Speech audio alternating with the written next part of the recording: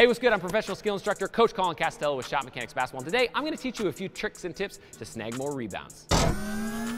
All right, so rebounding is incredibly important. It's one of those aspects that a lot of players don't really, realize is so important to the game. And the more rebounds you can pull down, the more playing time you're going to get, and the more your coach is going to want to keep you on the floor. But before we jump into the tricks and tips, this video is brought to you by my guys over at Victory Performance Insoles. Victory is a revolutionary insole technology that helps athletes run faster, jump higher, and train smarter. Whether you're looking to increase your performance or enhance your injury protection, Victory insoles are the perfect product. Made out of premium materials like aerospace-grade carbon fiber, they give athletes better shock absorption and even better energy return for spring and bounce. All right, so for Shotmechanics viewers, they're running a special where if you click the top link in the description down below, you're gonna get $50 off instantly if you use the coupon code Shotmechanics.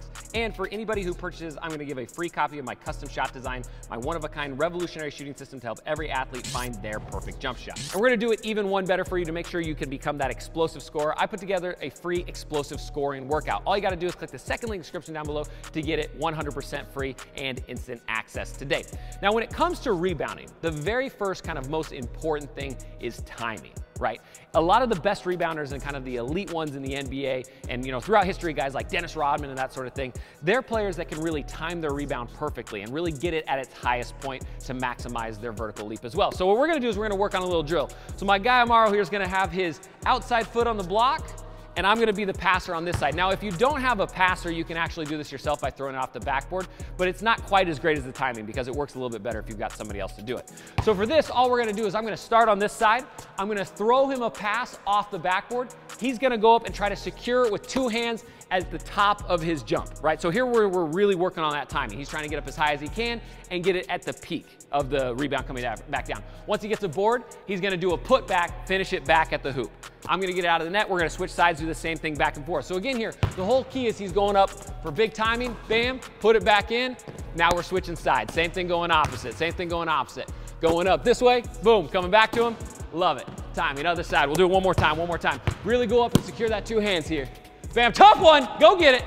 Good stuff. That's a phenomenal drill to work on your timing. And again, you can do it. If you don't have a basketball, you can do this at home. You can throw it off the wall. You can do it pretty much anywhere, but really work on going up and getting the ball as high as you can, because the more you work on that timing, the more rebounds you're gonna pull down. All right, so the next thing you wanna think about when you're trying to rebound is the direction of the shot. Now, this is something that's super, super important, and some of the best rebounders on the planet always think about, but what most people don't even realize. And it's basically just as simple as this.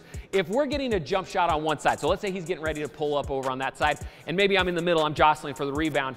Most of the time, or the majority of the time, a rebound's gonna end up going towards the opposite side, right?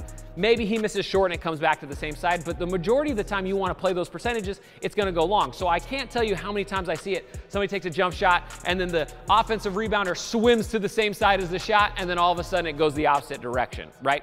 So no matter if you're defensive rebounding or offensive rebounding, always play the back side of the shot more than the front side of the shot. So when in doubt, if he's getting ready to shoot, instead of going to the same side, I'm going to try to position my body to the opposite side, because the percentages say that the ball's gonna go long or off the backside more often. So what you find out is once you start thinking about just this tip alone, you can get 3-4 more rebounds a game pretty easily just by playing the percentages. It's just as easy as that. So no matter where he's shooting, I just wanna try to position myself to the opposite side of the basket. All right, so the next tip that'll really help you, and this is probably the #1 that's gonna really kind of separate you from a rebounding standpoint, is holding your box out or your block out, right? So we've all heard of a box out or block out. Coaches yell it all the time. They practice it, they do it.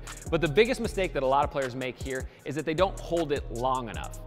So what ends up happening is, like, let's say there's a shooter on the opposite side. I'm guarding my man over here and the shot goes up. What a lot of players do is they hit this box out really quickly, maybe for just like a half second, and then they just run straight to the basket. And by doing that, it allows him to come up my back and he can time the rebound instead of me, right? So he can go up and he can get it over my back. He can maybe tip it out to a teammate, et cetera, so forth. So what you need to do is try to hold this box out for even just a little bit longer than you feel like you should, right? So as you come out and you hit this box out, instead of just touching him and going, I'm gonna try to keep contact until the ball hits the rim and it starts to come off, right? I wanna maintain that box out for as long as I can. Now, the biggest key here is most players are going to want to face guard for a little bit before they actually box out. A lot of old school, rebounding technique will tell you, like, you got to hit them, and then you sit low like this, and then you stay in front of them and move it out. Like, Dudes are athletic nowadays, like turning your back to them and going like this and trying to like slide a box them out, almost impossible. So what I would recommend instead is getting a little forearm to the chest right here, seeing the ball out of your corner of your eye, and then as soon as it starts coming off, we're still holding this box out. Now I can go get it once it's starting to come off instead of going too early and allowing him to have the timing, right? Make sure when it comes to rebounding, it's all about tempo. Go get it on your terms, not theirs, right? If you can hold that box out longer and use a forearm to do it rather than your butt, it's gonna be a lot easier. All right, if you're ready to maximize your performance, don't forget, click the top link in the description down below and instantly get $50 off your pair of Victory Performance insoles. And what I'm doing for anybody who purchases, all you have to do is forward your email receipt to info@shotmechanics.com, and I'm gonna give you a free copy of my custom shot design. It's a $197 value. I'm gonna give it to you 100% free to help you maximize and build your own perfect jump shot. So really, it's a win-win. And if you're new to Shot Mechanics, make sure you hit that subscribe button, head to the comment section down below, leave a comment, let us know what sort of video breakdown you want to see next, and until next time, splash on.